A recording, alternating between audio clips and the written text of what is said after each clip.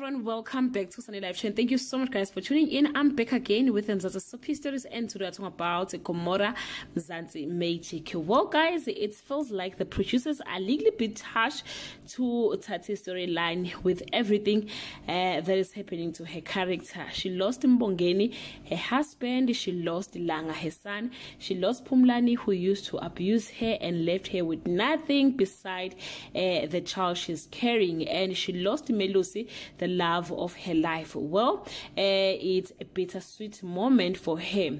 She's about to lose Ubuhle. Guys, finally, Ubuhle will find a way back home, but unfortunately, her character is back to be killed off. Tears reveal the following about Buhle's storyline as she's coming back. Buhle gets a lift from a bucket driver, and it's not as safe as she thought. Buhle managed to get hold of Sondo, but her rescue mission ended tragically.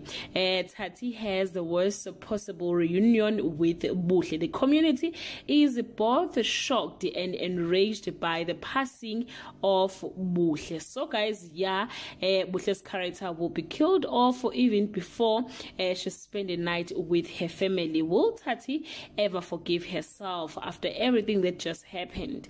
That brings us to the end of this video. Do leave your comment below and share your opinion. Bye.